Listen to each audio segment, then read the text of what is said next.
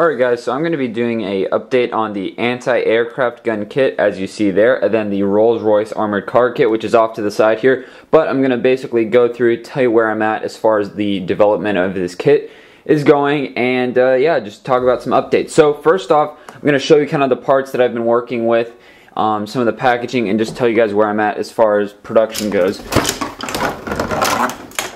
Alright, so let's take a look at some of the parts that I've been working on. So with this kit, there's a lot of custom painted parts here. All of these are custom painted, as you can see on this kit itself, all those gold looking parts. So basically what I have in here is, these are all the hand crank turn wheels, I guess you could call them. So as you can see, I got gold spray paint all over my hands. So all of these are primed, painted, and sealed. So all of those are done in there, as well as all 200 of these disc pieces. These are all painted, sealed, ready to go. These I actually posted a picture on Instagram, and these are the actual barrels slash cooling shrouds, whatever you want to call them. So those are done. So we got 100 in there. Then we got the studs. Now these are for the assembly for the ammo box or the ammo drum.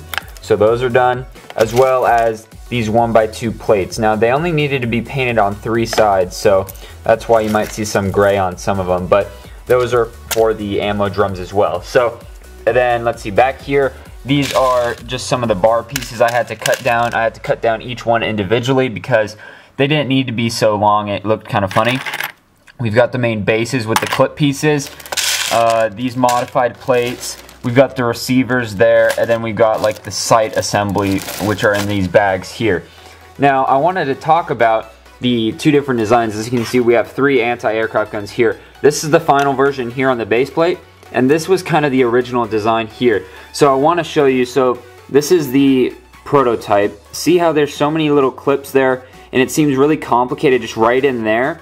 Well, I was basically, if I can put these side by side, I was basically able to take out, I believe, 3 or 4 parts. So that's just less, it's just making it more simple. So the one on the left there, it's just a simple 2 clips and a bar. And then look at all that mess as far as clips goes. So I was able to make it more simple. And I think that looks it looks cleaner too. So this one was the prototype version. I'll keep those ones. But this is what the final product will look like. So you get all the custom painted parts. Now, I'm trying to keep some of the parts assembled in the kit so the instructions can fit on this back here. This is what they'll come in, one of these little clamshell plastic packagings. So there you can see the receiver is pretty much done. All that's done, and basically you just got to plug and play a couple parts and you're done and you're assembled. So that's kind of the goal with this kit. And then as far as the packaging here, like I said, all these clamshells, so we got 100 here, so 50 and 50. And I still need to work on the actual card, so it'll have a good picture, my logo, designed by my fan that helped me out with this. And then on the back, hopefully the pretty straightforward and simple instructions. And then over here, I was able to get a bunch of extra pieces, so I don't know what I'll do with those. Like, those are all the clipped pieces off of those bars. I don't know what I'll use those for, but that's just all the extra pieces there. And then as far as the Rolls-Royce goes, I was able to finish the other day this back piece for all of them. I don't know if this will focus or not. There we go. So it's got this wood grain texture. So those are for the back of the Rolls-Royce. If I walk over here, that's this piece here, as you can see there. So to add some detail, another thing, while I'm just talking, I realized I needed to print out the stickers. So you'll get a sticker sheet. You'll probably get more than 3. You'll probably get maybe like 10 just because it's easier, and you'll have to cut those out and put those on yourself. But I went through, and as you can see here, we got 2. So I believe this one was the original one. This one, as you can see, I took some parts off of it. But basically, I was able to go through the instructions and build this. And now I just got to make some instruction, revisions, go back and make it a little more simple. Some of the parts are hard to follow, so I'm trying to make it as easy as I can to follow. So, got to do that. Like I said, there's all the printed parts.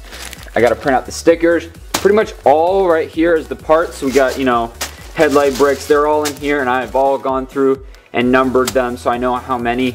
And then here we have all the boxes. We got 50 boxes, so I'm doing 50 Rolls-Royce and 100 anti-aircraft gun kits. Now you're probably thinking, okay, what's the price on these guys?